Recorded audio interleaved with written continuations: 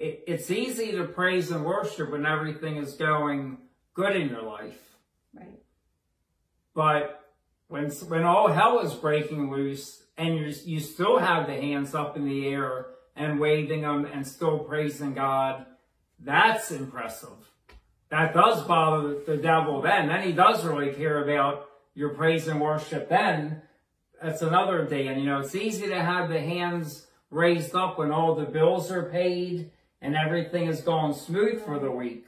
But then what happens when you're dealing with the trial? Then the hands just go in the pockets. Then on Sunday, you just got both hands are in the pockets, and then you're just staying seated in the pew. But what if, when all hell is breaking loose, people still around you don't even know that that's going on, and you're still praising God? Because I love this quote. Sometimes we get so busy telling people about our story, we need to share his story. Right. And his story is the story of Jesus and what he did. And what his life looks like is this, in a nutshell. Father, forgive them, for they know not what they do.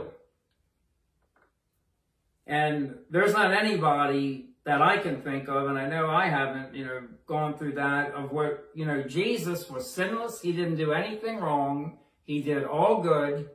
Anybody that had a need that came to him, he healed the sick, cast out demons, fed people, cleansed the lepers, raised the dead, and then they beat him, and they spit on him, and they slapped him in the face, and they pulled his beard out, and they put a crown of thorns on his head, and they beat his back, and they put him on a cross and nailed him to a cross, and then stuck a spear in his side.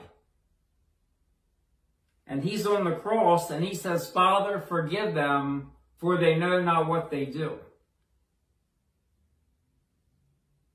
And in my notes, I said, yes, God is near the brokenhearted, because that is a scripture. God is near the brokenhearted.